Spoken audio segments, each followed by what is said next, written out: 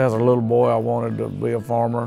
When I got out of school at 3 o'clock, I'd go over to my dad's and get on a tractor and ride it around. You know, when you get older and you have to do it for a living, it's not so much fun, but you know, when you're a young kid, you enjoy it. Never went to any education higher than high school.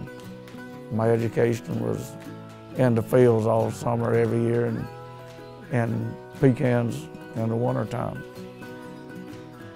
When I was a young boy, I would shake pecan trees on Saturdays and Sundays. And I can remember getting out and trying to write your name when you got off of one of the shakers. You couldn't even write your name, you'd be all over the paper. It'd have you so shook around. But these new shakers we run now, you don't feel all that. They've got nice seats in them and everything works on pedals. When the clamp closes, it starts shaking, and air conditioning, heated, and I mean, it's so much better than it was.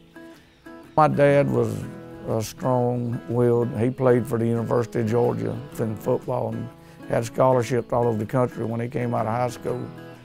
He coached me in football, and we were national champions and back-to-back state champions, and I never played but in, I think, 3 losing football games in 10 years of playing football, so I'm not a good loser. He carried me to the bank when I was graduated high school, and he co-signed a note, and he said, "Son, here it is." He said, "You either make it or lose it."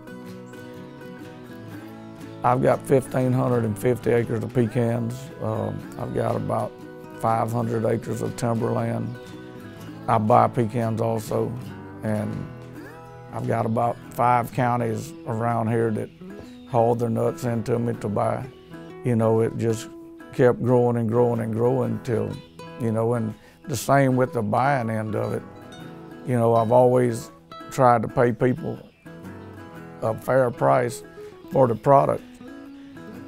My dad had emphysema. He was buying pecans the day that he died. One of the boys that was on the truck said, "Joey, your daddy is a mean SOB." And I said, "Yeah, I know it, but you can't help who your daddy is." And anyway, he told that story about a year or 2 before he died, and I never knew he heard me when I said that.